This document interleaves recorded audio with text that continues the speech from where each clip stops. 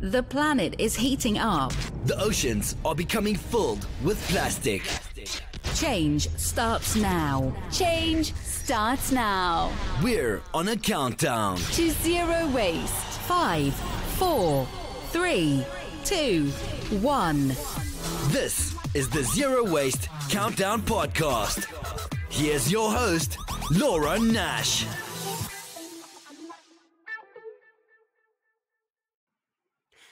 Hello, everyone, and welcome to the Zero Waste Countdown podcast and radio show.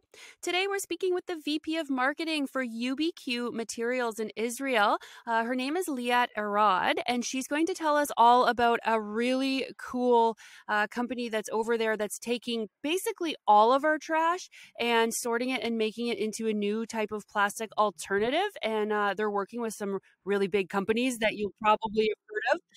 So Liat, welcome to the show. Thank you so much for joining us. Hi, Laura. Thank you so much for having us. Excited to get to chat together. Yeah, this is pretty amazing what you're doing. So I think if you're tuning in, you're going to be really interested to hear what's going on. So tell us about UBQ and your role. UBQ is a company here in Israel that started in 2012. Based on the idea of answering the question, why waste?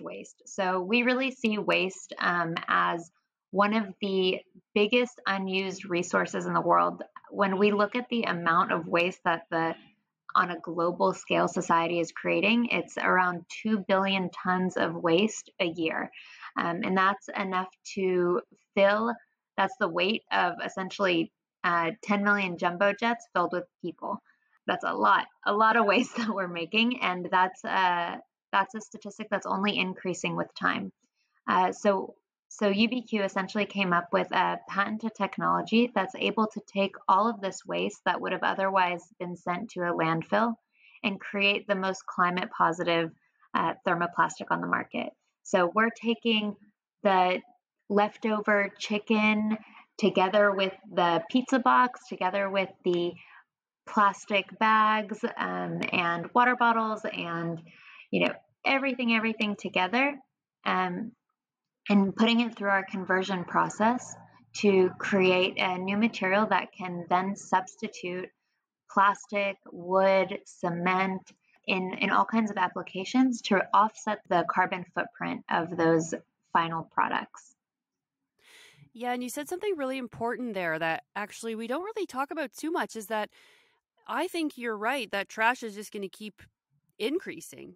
There's really not a whole lot of reductions in sight, especially with COVID going on right now, and everybody needs these single-use masks. And I can't imagine if you have to work in a hospital, we want those people to be clean and safe. So obviously I support them wearing PPE, right? But there's probably a lot more garbage there with their gowns and everything. So I'm sure it's just, I don't know how much it's increased around the world, but I'm sure trash has just increased so much in the last year. So this is a really, really cool concept. So can you walk us through it? Like, what is the process that you are using where you are taking a mixed bag of trash, like maybe just someone's household trash, and then you're turning it into a plastic alternative? Absolutely. And Laura, you speak to something really important. In the public mind frame, it's very easy for plastic to become positioned as public enemy number one. But a year like the year that we'd had in 2020 really reminds us that plastic plays a really important role in our society. There's a reason that it's so prevalent. It's lightweight, it's cheap, it can be used for single-use things like PPE. And another interesting point about PPE, specifically the masks that we wear, are themselves not even recyclable. It's something called a non-woven textile made of multiple layers of different materials. And when we want to recycle products, we need to actually, as you're familiar with, do all of the sorting.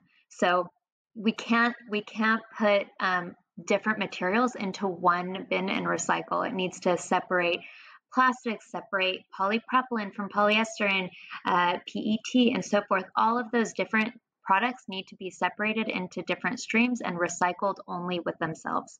And with UBQ, one of the one of the kind of the main part of the innovation that we're presenting in our patented technology is the ability to take all the different waste streams together and create a new upcycled material from it.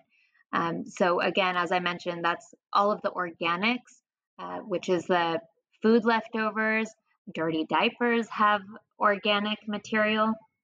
We are taking the leftover foods together with the paper, cardboard, and all of those things are what we consider organic. Even dirty diapers, it's strange to think about, but that part is also organic.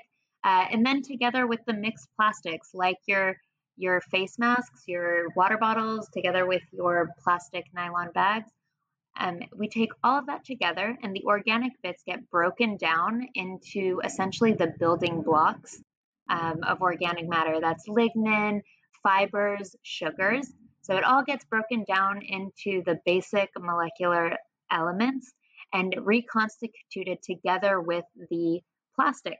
And that way we create essentially a matrix and a completely new material that can be compatible with all of those base resins that we spoke to, and compatible with all of today's manufacturing processes, and just seamlessly work in producing and manufacturing thousands of products today, and essentially just offsetting the climate footprint and also the amount of waste that we go into it. Wow, yeah, that's really cool. So I'm so happy that you're looking at taking everything, because where I live, when I go to places, I just see everybody putting their trash into the same places. And even at our train stations and stuff, Canada's pretty good about having a bin for your cans, a bin for your plastic, a bin for your garbage. But when you look inside them, because I'm always the one that's like, I wonder if people actually sort them. And I look in, I'm like, no, there is just a mix. Like, people don't care. Some people do, but it's just so hard to get people to sort.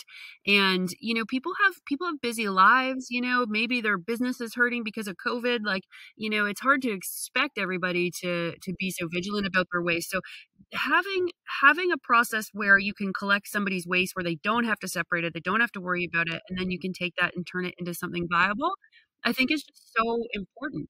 And you've been doing this since 2012, is that right? That's right. The technology started in 2012, and only in the last, I'd say, it's the start of 2018, have we kind of come out to the public with different commercial partnerships. Before that, everything was really in stealth mode R&D. So we are considered a clean tech company, and in general, when we think of tech companies, we think about always in beta and releasing things in beta. So in this way, UBQ is really different. So we really knew that we were coming out to the market with a product and a technology that immediately is met with skepticism. You know, we're not the first to say we can turn trash into treasure, and there's something that really invites skepticism there. So it was really important to us for the first 7 years. It was all R&D, making sure that before we launch commercially, our product is really ready to go to market. That means, and there were plenty of hurdles here, so not to be mistaken. We had to make sure that the material didn't smell bad, right? We can't put UBQ into parts of a Mercedes-Benz if you get in your car and it smells like trash. We're working on So that's one of the hurdles, but we also wanted to make sure that the company was B Corp certified. So as many third parties that could certify that what we're doing is real and the impact that we have is real was really important to us. We also got a lot of really incredible people on board. I like to say that the most skeptical people in the world eventually ended up joining our international advisory board, like Roger Kornberg, who's a Nobel Prize winner in chemistry, Connie Hedegaard, who was a climate activist and the one who actually helped write the Paris Climate Accord for the UN. We also have John Elkington on our international advisory board, and he's essentially the godfather of sustainability, who really started the entire idea of profit, planet, and people. and the triple bottom line. So we're very, very lucky to have the support of some real all-stars and their guidance as well in the process. That's some really good endorsements. And I like to be skeptical of everything. And then, yeah, when you have skeptics come on board, then it's really a good feeling, right? Because you know that they've probably thoroughly analyze what you're talking about to actually. We absolutely invite it. We invite the skeptics, and we believe it's healthy, and that is again the reason that we really made sure that we have all the health and safety certifications, the governance, making sure that we have a full LCA, because in today's world when everyone is talking about sustainability, it's very trendy, which in a lot of ways is great.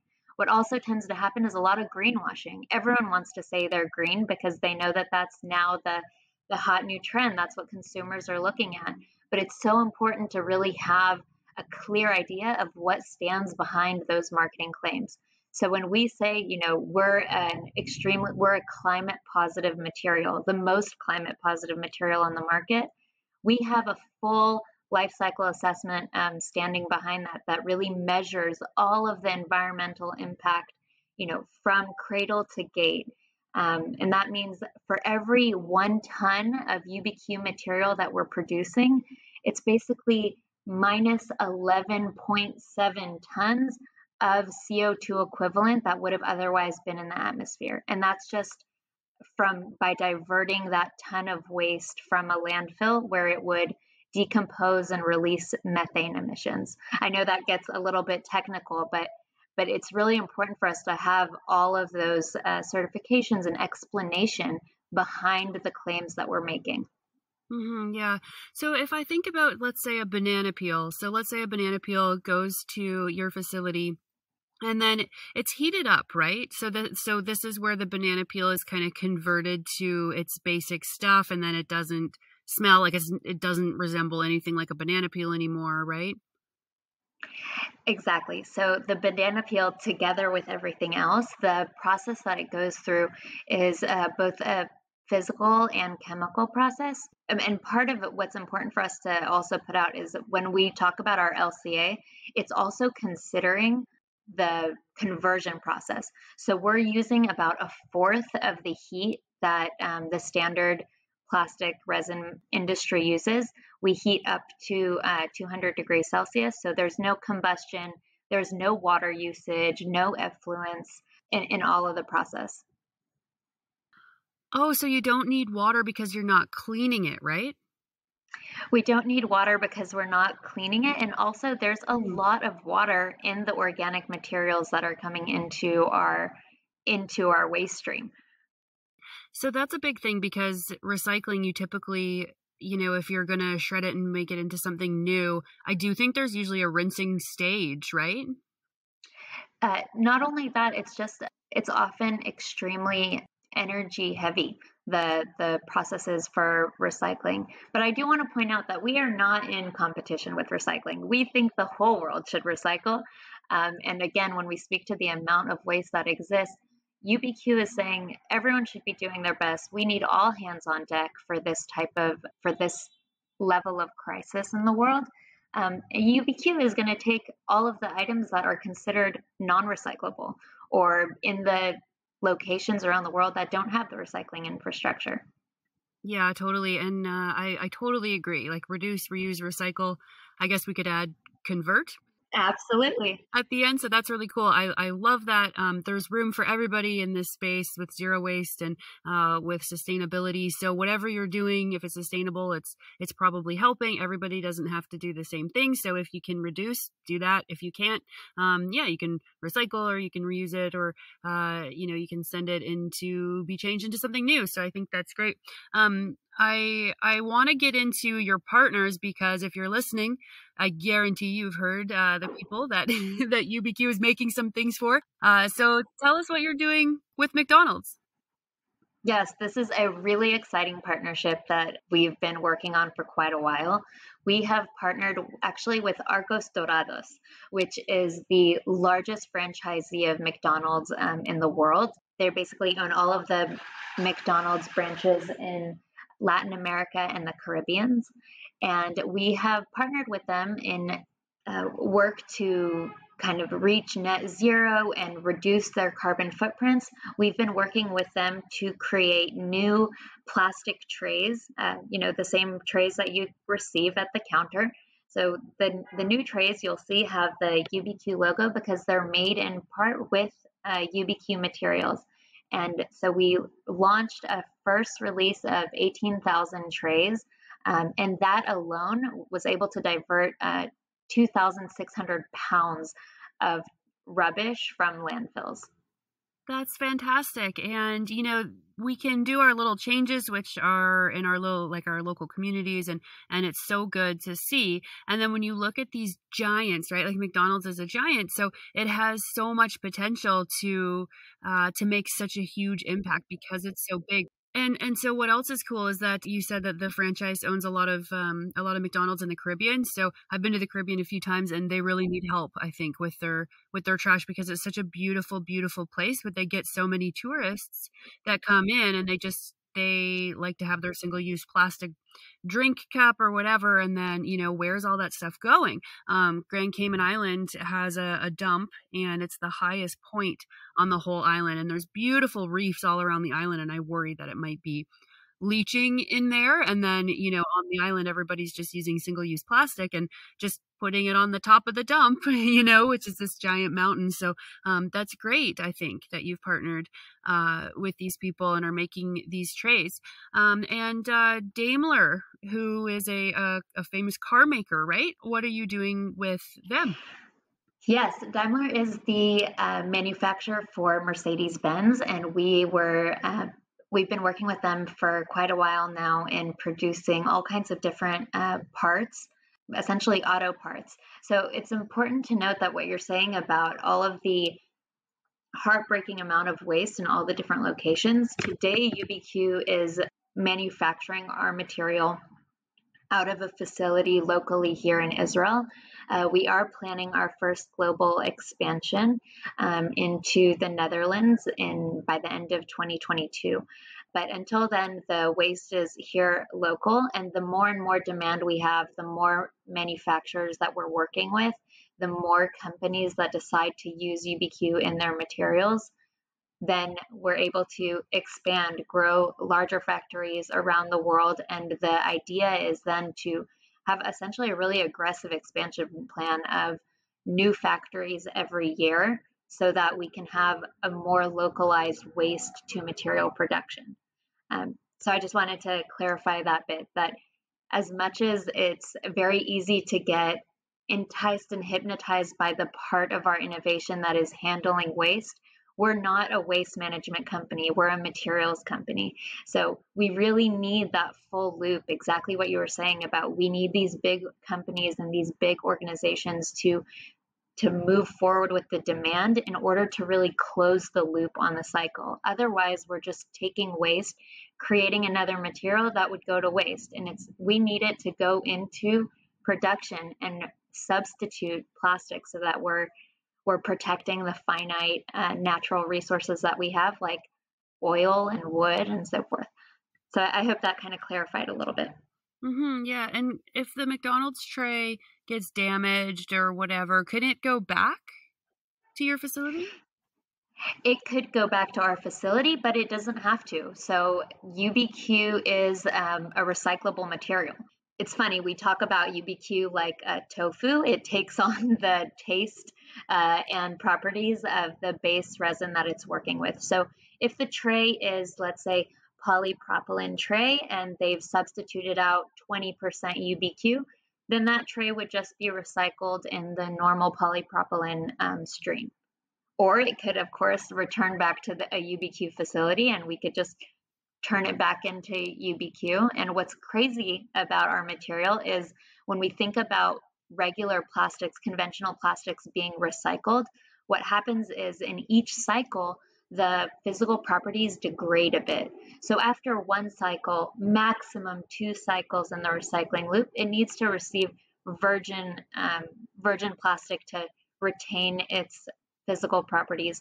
But UBQ we've actually tested and it can be looped up to 5 times without losing any of its properties. Nice. Yeah, we've talked about that before on the show, how, things can only be recycled a few times, and then it's usually, I think here we turn them into black planters, like for seeds and growing little plants. You get that black flimsy kind of plastic. I don't think you're going to do much with it after that. And it always breaks after a couple seasons, but I'm pretty sure that stuff's all recycled from other plastic. So West Virginia as well, I saw this. So UBQ is doing something with the state, right?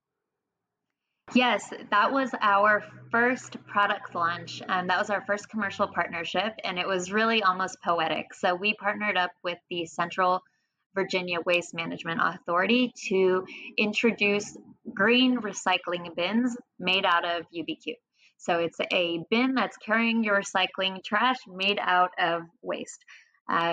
It was a great success, and we're hoping to continue launching with municipalities around the world to take on UBQ material and use it in hundreds of different products. It could be trash bins, it could be fencing, it could be bricks, it could be pipes.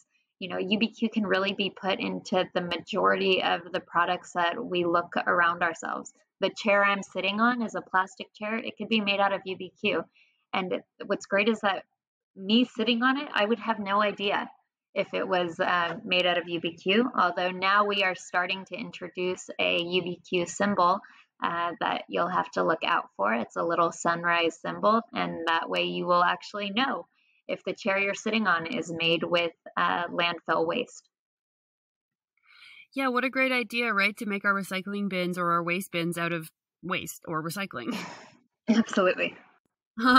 So do you see like a lot of interest in waste reduction in Israel? Like, can you tell us a little bit about what's going on there? I've never been to Israel. So what's going on there? A lot of interest, a lot of people working on this kind of thing?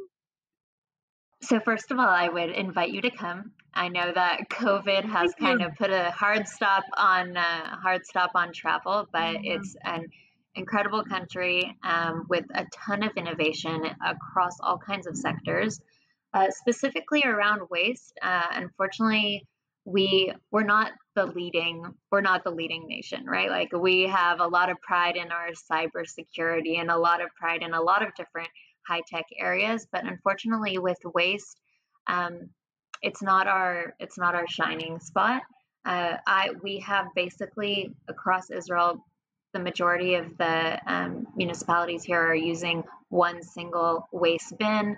At best, there's a few different trash cans for cardboard and paper versus plastic bottles, but it's really not a sophisticated infrastructure, and a lot of our waste is going into incineration. We basically are receiving our waste from one of the biggest landfills in the country. So that's how we get our feedstock. But like any country, we're definitely working on it and understand that it's a big problem, but it really is a global problem. So it's something that we need to work on across borders to really make an impact. It's so cool that your innovation there is reaching out to the world. Like you said, you're moving into the Netherlands for a project, and then West Virginia, you're already there, and then helping the Caribbean. Like I said, the Caribbean, I'd love to see them have some help to clean up. And it's not them, it's the tourists, right? Like, it's such a touristy place. So everybody comes from usually the US and Canada. Like, a lot of us will go down there and then just leave a whole bunch of garbage and then go back to our homes, right? So I'm so glad that you're there. And then I have a soda stream. I'm sure you know that was made in Israel, I guess, but I think Pepsi bought it or something. I'm not sure. That's right. That's right. Absolutely. You have it right. Yeah, but that thing's amazing. So I actually just, instead of alcohol, I just go and make a soda stream with some lemon in it, or maybe a little bit of orange, and it's so much healthier, and I just love my soda stream so much. And we had Pika Diapers, Mr. Cohen from Pika Diapers, come on, and so he's from Israel, and he created a diaper washing machine. So you can use cloth diapers, and then you just stick them in this machine, and it just comes out like clean and dry and perfect, right? So I like some of the innovation that's coming there. And SodaStream is super environmentally friendly too, I think, because they have the exchangers for the I think it's a CO2, right? Those little canisters. So those are just, you can exchange them. So there's really hardly any waste involved with that. And then you don't have to use the cans if you like to drink soda. I think there definitely is an uptick, not just in Israel, but around the world in clean technology, because there's just so much that can be done in this space. And it's really easy when we look at, these big unicorn companies and these great investments, and we see that they're all either apps or cybersecurity. When we look at the plastics industry or the materials industry, it's huge. The market size is gigantic, and it's really a place that needs a good shakeup. So just in terms of investment opportunities, even, this is a whole new space, and that provides a lot of opportunity. So I think that's also another reason why things are starting to look much shinier in the space of clean technology and waste technology, because the audience and the target market is global. It's huge. The applications are across industries. You mentioned that we're working with McDonald's, we're working with Daimler, we're also working with Minetti, which is the largest hanger manufacturer in the world. Sometimes it's these products that we don't even necessarily think about, but Minetti produces over 100 million hangers a year. It's that one item that every clothing and fashion brand retail store has in common. They're working with Target and Walmart and Old Navy and Banana Republic. Name all the brand names you want. Those are all hangers. Those are all items made from plastic. And together we've now actually collaborated and created a hanger made with UBQ. And it's making such a big impact on their climate footprint.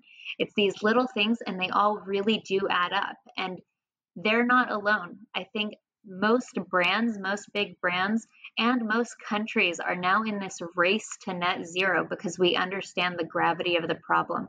We're all trying to really reduce our carbon footprints. And UBQ is one way that's pretty seamless, right? As I mentioned, it works with the technologies. The final consumer wouldn't even know unless they look for our sun symbol. And in terms of profit, and this is really important, a lot of sustainable technologies that are coming out to market are incredible, but they're extremely expensive. So UBQ is actually price competitive with virgin plastics. So we're making the decision really simple for manufacturers to say, okay, I have that same product, same quality. I don't have to do anything different, and it's the same price. It's a no-brainer.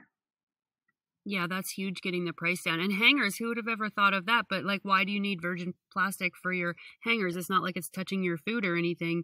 It's just, you're putting your clothes on it. So that's a really good idea too. And we all have so many hangers, and then, sometimes we snap them, and they used to be made with wire. So I would imagine that plastic would be less of a carbon footprint than metal, but I'm not sure. Well, definitely a hanger that's made with UBQ essentially, would definitely be more climate positive, right? Because we're using this climate positive material. Yeah, it's very cool. So are you keeping, are there kind of secrets a little bit with the process so that so that other people can't just steal your idea? There are some trade secrets. Both the process of how we convert the waste into a new material and the material itself are patented worldwide. And beyond our patents, there are essentially trade secrets that we don't publicize. And UBQ stands for ubiquitous, right? Yes, you did your homework. UBQ stands for ubiquitous. And that is kind of our little wink, not only to the size of the problem. Trash is everywhere all the time, but also to the solution, which essentially everywhere you look is an opportunity and potential application for the UBQ material.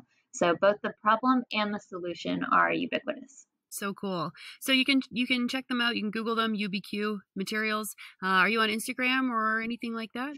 Yes, we are. We're on Instagram, LinkedIn, Facebook. Check us out. We always have lots of exciting news to share. Awesome. That's very cool. We'll have to watch out for that. And one day we'll probably see UBQ Materials perhaps in our closets or on our food trays underneath our food or something like that. That would be very, very cool. So thank you so much, Liat, for coming on the show and telling us all about this new process. Thank you so much, Laura, again, for having us on. We are always happy to collaborate and push forward the mission of a zero waste world. Awesome. That was the VP of Marketing for UBQ Materials, Liat Riad. She was speaking to us today all the way from Israel. Change starts now. This is the Zero Waste Countdown Podcast.